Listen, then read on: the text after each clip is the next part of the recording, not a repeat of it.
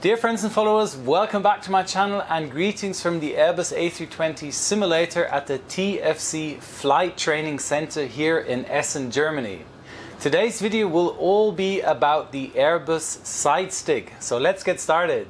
1383, runway 27, clear takeoff. United 1538, number 327, minus weight.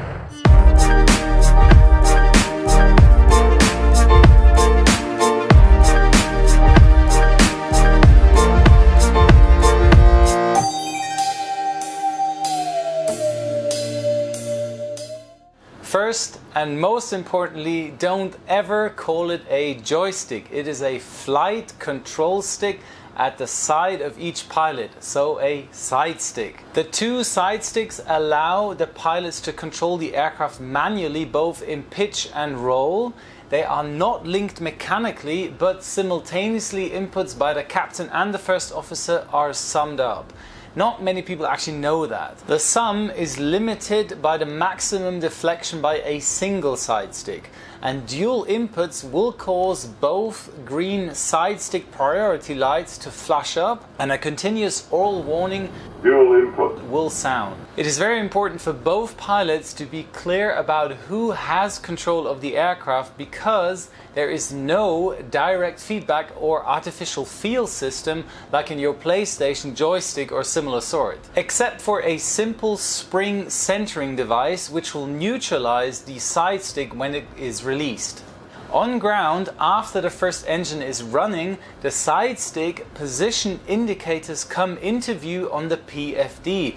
The white corner indicates the limit of side stick travel, while the white cross indicates the actual side stick. This is pretty useful for checking full side stick movement before takeoff, but it doesn't indicate the actual control surface position. Therefore, you would have to go to the ECAM flight control page to check for the surface position of the given input. The side stick has two switches, a dual function autopilot disconnection switch, which can also be used as a priority takeover push button, and it is laid out that your thumb rests comfortably on it. At the forward part of the side stick is a communications push to talk switch to be used with your index finger.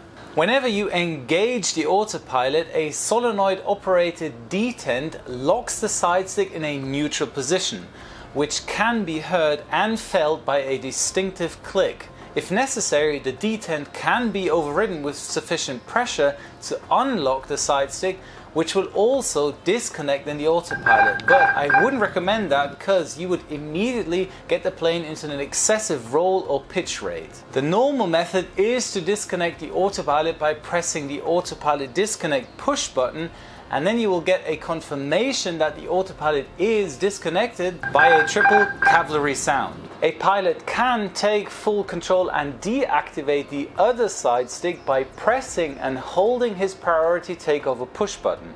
If it's held for at least 40 seconds, the other side stick is then deactivated. Right. And each time a side stick priority is taken, an audio message, priority right, priority left, is heard.